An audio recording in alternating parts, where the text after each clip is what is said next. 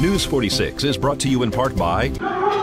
Hey everyone, it's the ever-growing popular Zumba dancing at First Move Fitness. Zumba is the ultimate Latin-inspired dance and fitness party. Our goal is to have you work out and love it, get you hooked, and have a blast while achieving long-term benefits from caloric burning. Join in. It takes place every Wednesday night at 5:30 p.m. Learn some moves and feel great at First Move Fitness, where the first move is yours. 751-MOVE. Veterans Day is important because the veterans have shed their blood and their time and parts of their life in order to keep America free. And if it were up to me, every day would be Veterans Day.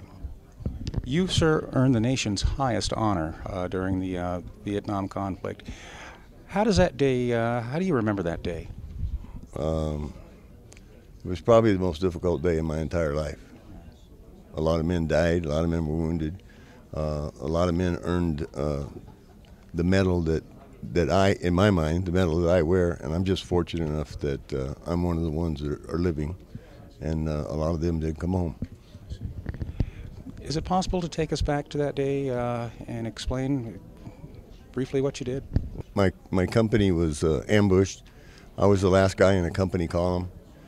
And I was able to, I came upon a machine gun. I was able to take it to the front and help stop the attack. But as I mentioned, there were a lot of Marines that were wounded and dying along that trail that were fighting as well. Did you think about your life and your welfare and your well-being at the time? I don't think so.